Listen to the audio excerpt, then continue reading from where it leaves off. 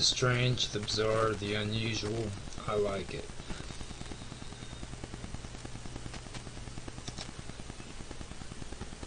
Gospel of Truth.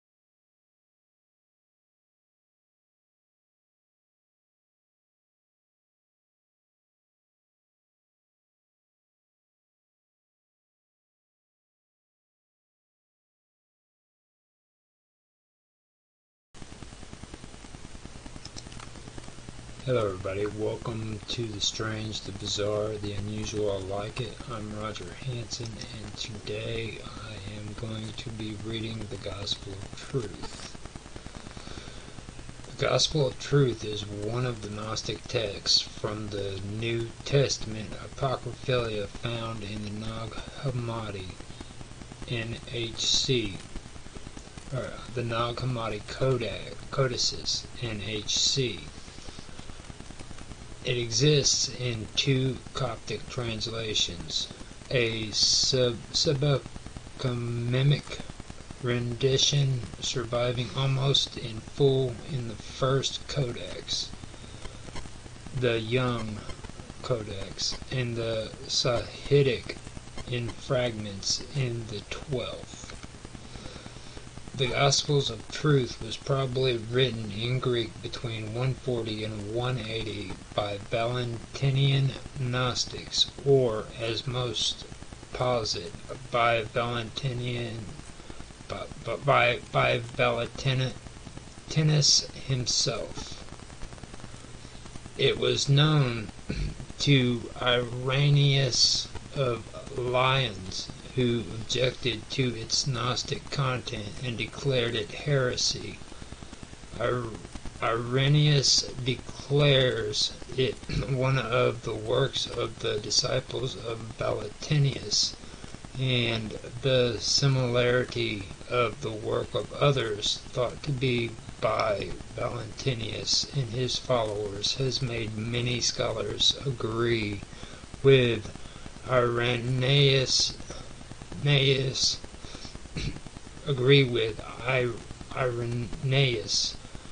on this point.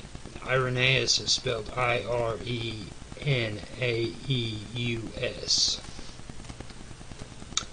But the following of Valentinus, putting away all fear, bring forward their own compositions and boast that they have more Gospels than really exist.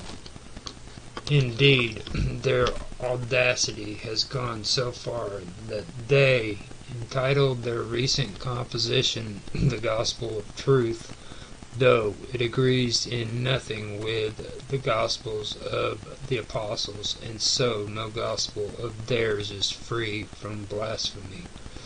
For if what they produce is the Gospel of Truth, and is different from those the apostles handed down to us, those who care to can learn how it can show from the Scriptures themselves that then what is handed down from the apostles is not the Gospel of Truth. After its Coptic translations and their burial at Nag Hammadi, the texts have been lost until the Nag Hammadi's discovery. The text is written with strong poetic skill, notably even in translation, and includes a heavily cyclical presentation of themes. It is not a gospel in the sense of an account of the works of Jesus of Nazareth, but is better understood as a homily. The text is generally considered by scholars one of the best written texts in the whole Nag Hammadi collection, considering its worth highly as both a great literary work and a Gnostic exegesis on several Gospels, canonical and otherwise. Not all scholars, however, agree that the text is to be considered Gnostic. Patterson Brown has argued forcefully that the three Nag Hammadi Coptic Gospels of Thomas, Philip, and Truth are demonstrably not Gnostic in content, since each explicitly affirms the basic reality and sanctity of incarnate life, which Gnosticism by definition considers illusory or evil. Are the Coptic Gospels Gnostics? The writing is thought to cite or allude to the New Testament Gospels of Matthew and John, as well as 1st and 2nd Corinthians, Galatians, Ephesians, Colossians, Hebrews, 1 John, and the book of Revelation. John's Gospels the most often. It is also influenced by Thomas. For instance, at one point, 22:13-19, it cites John 3:8 alongside Thomas 28. The text describes a theory of the rise of error in personified female form. The ignorance and yearning to see the Father bred fear, which coalesced into a fog by which error gained power. It then describes Jesus as having been sent down by God to remove ignorance. Jesus was a teacher, confounding the other scribes and teachers and asserting they were foolish, since they tried to understand the world by analyzing the law. But error grew angry at this and nailed Jesus to a tree. It also proceeds to describe how it is knowledge that grants salvation, which constitutes eternal rest, describing ignorance as a nightmare. Having next described the parable of the Good Shepherd in an esoteric manner, it then describes how feeding the hungry and giving rest to the weary is to be understood as feeding spiritual hunger and resting the world's weary. This is followed by a parable about anointing, the meaning of which is obscure, but may be connected with the way in which a sealed amphora meant it was full, a metaphor for knowledge.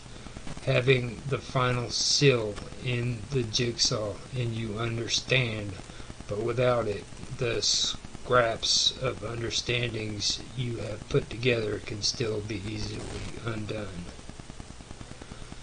But those whom he has anointed are the ones who have become perfect. For full jars are the ones that are usually anointed. But when the anointed of one jar is dissolved, it is emptied, and the reason for there being a deficiency is the thing by which its ointment goes. For at that time a breath draws it, a thing in the power of that which is within it. But from him who has no deficiency, no seal is removed, nor is anything emptied. But what he lacks, the perfect Father fills again. Aside from a final description of achieving rest by gnosis, the remainder of the text concerns a treatise on the connection between the relationship between the Son and the Father, in the relationship of a name to its owner. The prime example of this is the phrase it uses, "From the name of the Father is the Son," which is to be understood in the esoteric manner that the Son is the name, rather than as meaning the Son was a name for the Father. Unlike the canonical Gospels, this Gospel does not contain an account of Jesus' life or teaching. The Gospel, like some other Gnostic texts, can be interpreted as proclaiming predestination. One section states, "Those whose name he knew in advance were called at the end, so that one who has knowledge is the one whose name the Father has uttered. For he whose name has not been spoken is ignorant. Indeed, how is one to hear if his name has not been called?" Like other Gnostic texts, this Gospel places a strong emphasis on the importance of knowledge, gnosis, for salvation. One excerpt states, "Having knowledge, he does not will of the one who called him. He wishes to be pleasing to him. He receives rest. Each one's name comes to him. He who is to have knowledge is in his manner. He who is to have knowledge in this manner knows where he comes from and where he is going." Leighton printed 8 fragments of Valentinian literature, each a quote a church father claimed to take from the Valentinian corpus, also none of the Gospels of truth. Leighton further noted where the excerpts agree with one another. Fragment G, which Clement of Alexandria, Stromatius 652 3-4, related to on friends, asserts that there is shared matter between Gnostic Christian material and material found in publicly available books, which is the result of the law that is written in the human heart. Leighton relates this to GTR 1934. When Jesus taught, in their hearts appeared the living book of the living, which is written in the Father's thoughts and intellect, both relying on a shared concept of pre-existent yet obscured knowledge, which emanated from the Father of the Gnostics. Fragment F also comes from the Stromatius 489 1-3, directed to the Gnostics.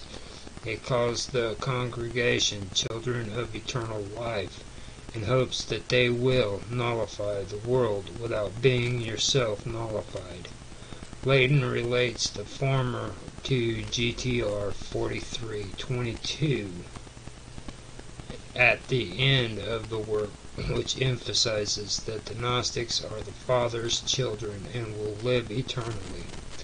Leighton relates the latter to GTR 2420, which proposes to nullify the realm of appearance, and then explains this as the world that lacks the Father.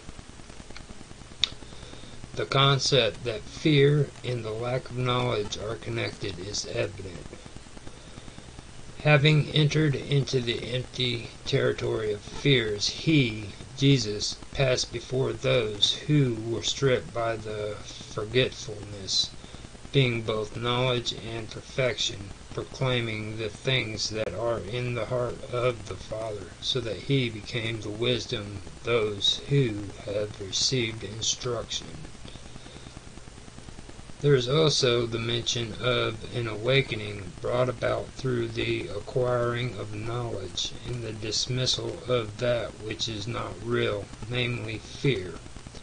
Fear is not real because it does not come from the Father. That which is not light is not from the Father. Such as a tree only brings forth only one fruit, one fruit. The Father only fruit. The Father's only fruit is light. The level to which these writings express the power of the self in the coming of knowledge in the conflict of the innate perception that the average person is too weak, too full of misconception to be able to lift themselves up is addressed. The theme of the Gospels is that Christ saves only those whom the Father gives to him. The average person is not poor in spirit, but haughty, and thereby too weak to save himself without the sacrifice of God on our behalf. And that brings me to the end of that reading. I hope you guys enjoyed it. If you did, make a comment, give me a thumbs up. Give me some feedback. Let me know what you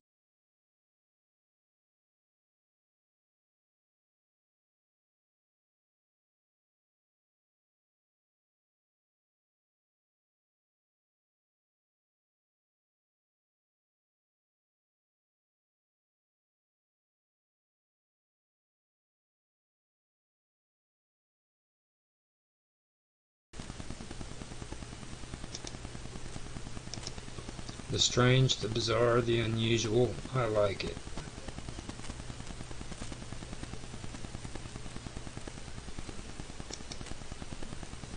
Thanks for watching.